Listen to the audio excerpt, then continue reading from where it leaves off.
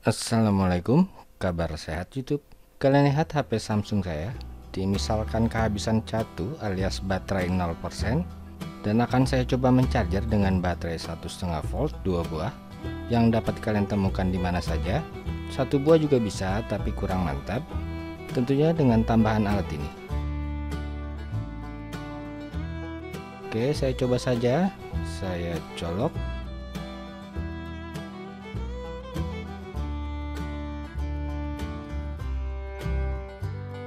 Kemudian saya masukkan baterainya. Kalian perhatikan pada smartphone-nya.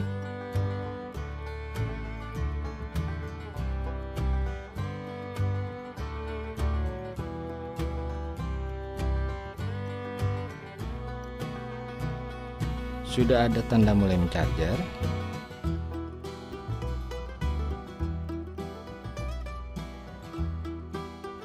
Ya, mencharger dengan 2 baterai 1,5 volt dimulai. Tunggu sebentar sampai terlihat persentasenya.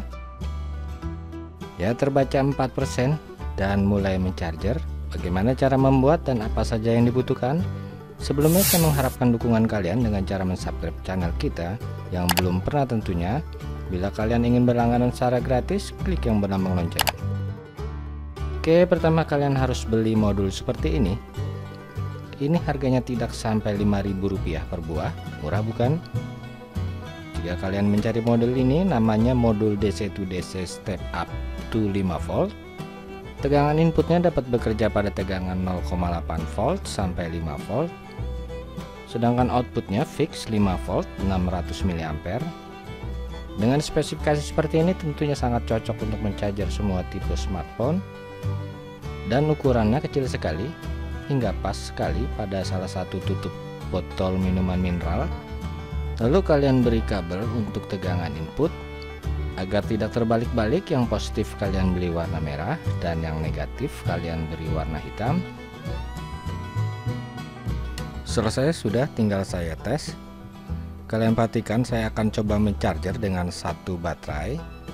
Oke, sekian keterangan saya mengenai charger darurat ini. Bila masih ragu-ragu, kalian bisa bertanya pada kolom komentar. Terima kasih telah berkunjung. Wassalamualaikum warahmatullahi wabarakatuh.